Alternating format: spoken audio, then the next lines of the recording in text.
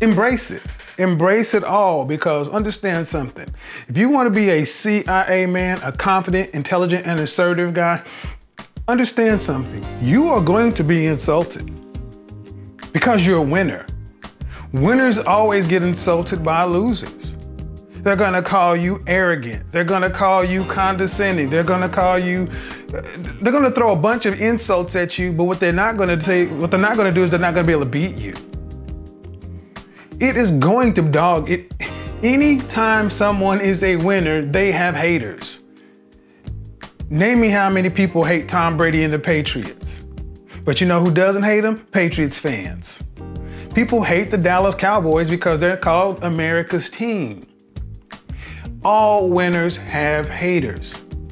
Now, we understand that at the high levels, you know, in sports and entertainment, but here in the middle levels, trying to get to the elite levels and to the top 10%, I need you guys to understand something. People are going to come at you. They're going to say, you're, like I said, one of the biggest ones they're going to call you is you're full of yourself. You think you're so this, you think you're so that. You know who are going to say that? People who are trying to keep you down. They're not telling you that because they think less of you. They're telling you that because you have the nerve to believe in yourself and stand on what it is you believe. You're going to have men throw it at you, but what you're not going to have is some guy who's above you or better than you throwing it at you. You're never going to have somebody that you're trying to compete with saying you're arrogant. You're going to say, all right, that's what I mean. Do it. Be courageous. Push, push, push. That's right. Matter of fact, you're going to have winning kind of guys be like, yeah, do that, do that. You know, the guys who are going to throw it at you, the guys who don't want to do the work.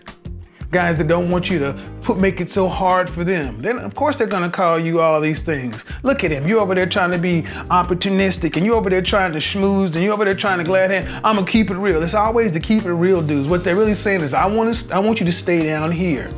I don't want you to shine so bright it makes it hot on me. Could you not be so good? Could you not shine so bright? Could you not make me look like I'm just average and mediocre?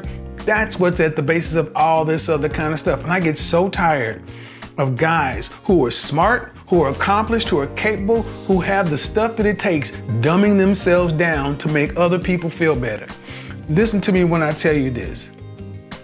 Man, there have been so many times that guys have thought, if I just failed, they'd like me more. And what you're gonna find is if you fail, you become just like the people that you think would like you more, they're gonna still not like you. Matter of fact, they're gonna resent you. They're gonna say, look, I understand why I'm a failure. I understand why I didn't do it, but look, he had all these opportunities. He ended up right here. You don't do them any favors by failing. You know what you do? You go ahead and become the man you need to be. You go ahead and get up to the top of the top, the tippy top. You get your name up on Mount Rushmore. You climb Everest, you make as much, you go as high, you go as far as you can, and let the haters stand outside and call you whatever outside of the gates.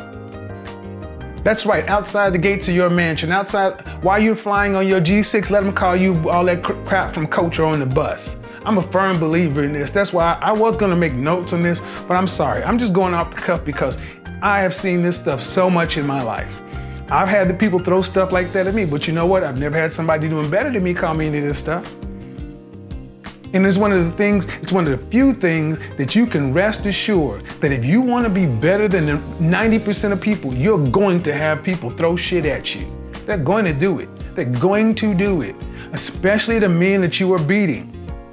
Now, let's flip it up. The women that say it, they don't understand it. Why? Why they understand it? Because you make it harder for them to actually keep your attention. Oh, did I say that out loud? See, I've never had a woman call me arrogant. Or, take that back. Take it back. Let me not be hyperbolic. Arrogant is a compliment for most women. Arrogant is a compliment for most women because it's like, damn, you got balls. You have courage. You actually have the courage of your convictions. You have enough to stand on it and say it directly to their face and not flinch. So embrace it. Embrace the arrogance. What's the difference between cocky and confidence? See, it's not bragging if it's true. If you're a winner, you're a winner. It's not bragging. Difference between cocky and confidence, I look at it, you can be cocky when you have the confidence that you know you're going to put the work in to get it done. There's one thing to sit around and talk about something, and you don't have the work, the hashtag show your work, you don't have the receipts, you don't have the numbers, you don't have the facts, you don't have the data, you just have the belief in yourself. Well, I'm still a proponent for that, because here's the thing, only you know whether or not you're gonna do the work. But if you can say you're gonna do great things, you're gonna be great because you know that you're gonna do the work, then do it. Say it. Say it and make it, and put the pressure on yourself. Put the pressure on yourself to hold yourself accountable. So when you do make the result, when you accomplish what it is you say you're gonna accomplish, nobody can say anything other than, he may be arrogant, he may be cocky, he may be this, yeah, but he also got it done. He delivered. Don't have to like him, but there's the result. So that's why I love this whole business of image. It's about outcomes.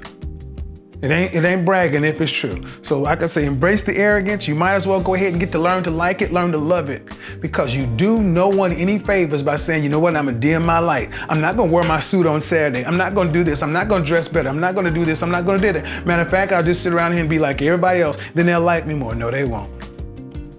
They won't like you anymore, and you won't like yourself anymore either, because you know good and doggone well you're cheating yourself.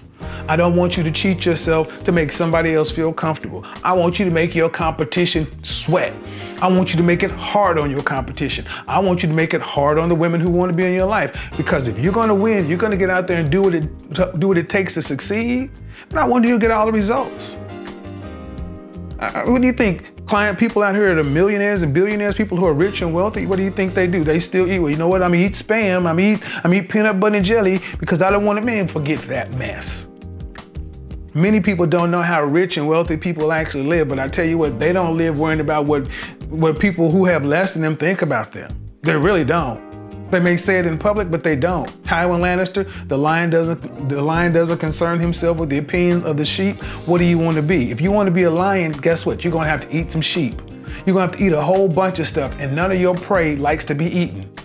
What are you gonna do? Become a vegetarian? Go eat some grass? Go be nice to it, talk to it, man, be a lion. Do what you have to do. Embrace the arrogance. It's one of your superpowers. Peace. Hey guys, whether looks, style, or life, whether personal or professional, you can level up and be your personal best each and every day. If you're interested in any of that, do us both a favor. Follow the link in the description to book your one-on-one session with me. Details down in the description. Peace.